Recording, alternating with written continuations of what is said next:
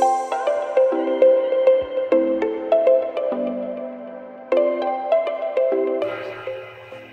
my name is Victor from Cobra Assist. Today we're going to show you how to do a retrofit electronic to FJ6000 valve. The tools that you would need: shifting, flat screwdriver, Allen key that is supplied with the box, and your EL-3013 retrofit.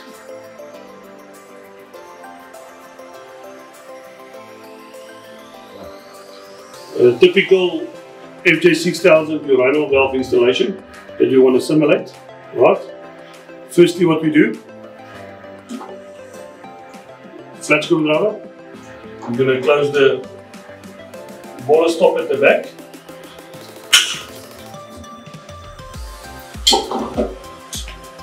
Remove the top cover.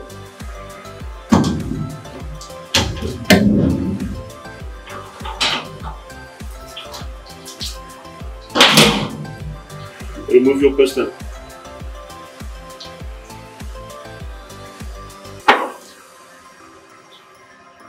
Here's your retrofit. You're going to loosen the little grab screw there to take off your top cover. This Allen key is supplied with the retrofit. Disconnect your sensor cover from the retrofit.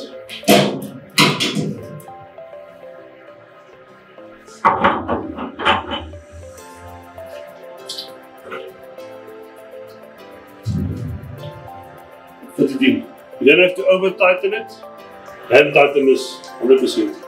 Guys, please, this little grab screw is very small and it's a specific Allen key. You won't get it anywhere. So please don't let this thing fall into the urinal and it's gone. Alright?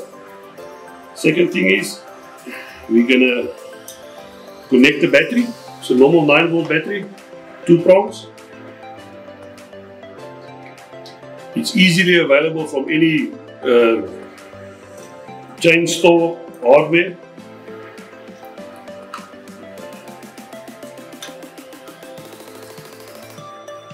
There's a little clip there that holds it. That's it. You're going to connect this to your solenoid.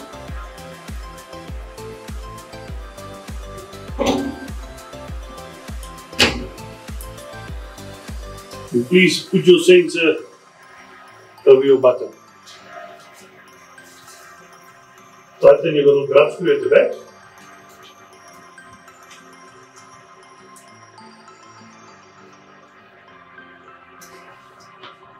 That's it.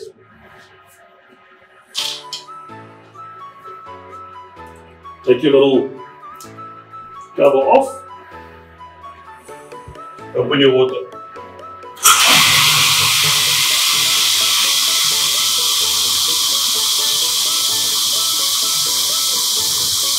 Hold it there for about 9 seconds.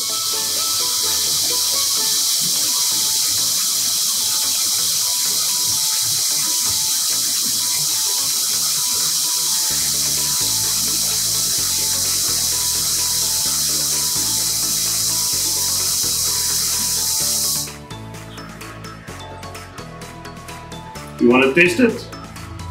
You see, if you move your hand towards it, there's a little blue light that will flash.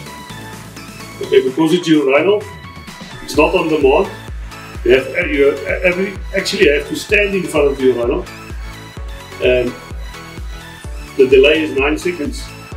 As you walk away, I'll give you some time to walk away, and then you will start.